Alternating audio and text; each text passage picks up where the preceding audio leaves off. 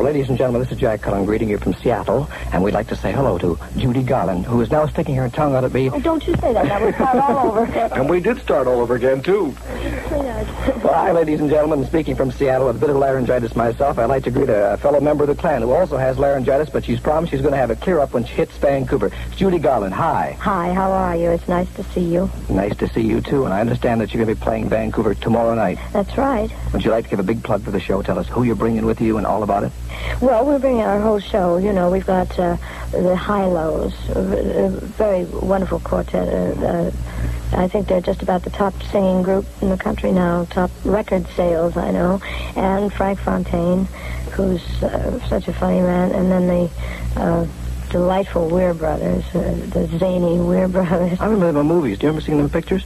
No, I don't. I don't remember. I know I've talked to them, and they loathed the movies they were in. They said they were just, you know, they didn't use them properly or something. I think it would be wonderful for everyone to see them in person, although they've been on television a lot, I know. How do you feel about the movies you've been in? Huh? An Academy Award? Well, let's see. No, I think I liked A Star Is Born the best. You really did? That worked like hell on it. All right, we'll edit that. And we'd also like to ask you, you started in pictures in 1935, I believe, with Deanna Durbin. That's the story? I think it was 1935, with Deanna Durbin, that's right. Would you object right now if we played a very old soundtrack sequence in our program?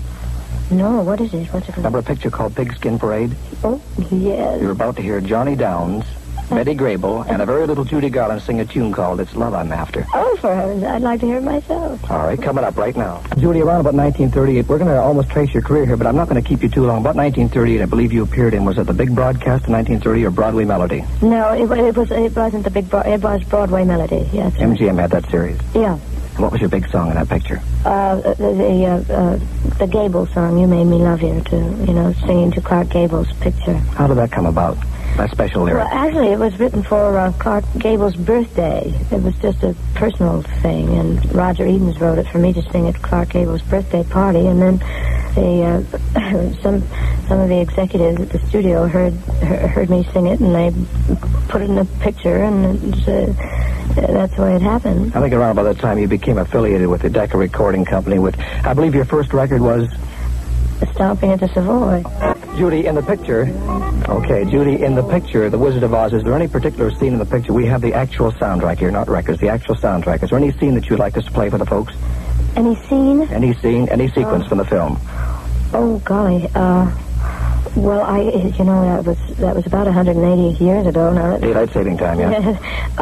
I know the one thing that I loved, the one scene, it was a song that Bert Lahr sang, King of the Forest. King of the Forest. Yes, I don't know whether that would be good to play over the radio or not. Oh, it was perfectly clean. I'd love to. I can't think of any other scenes. The last scene in the picture was rather nice. And Over the Rainbow was in that.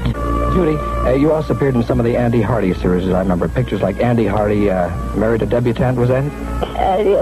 Almost Andy Hardy. What was it? Andy Hardy meets a debutante. And you played the part of Betsy in one, that brat from New York. That's right. You have a wonderful memory, my goodness. Well, we bugged up on this one before we came down. Let's play just a small soundtrack scene from that picture. And here we have Judy Garland with, I believe, is it Faye Bainter? Is that her name?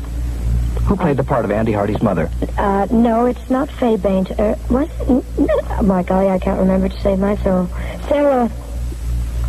It was Sarah.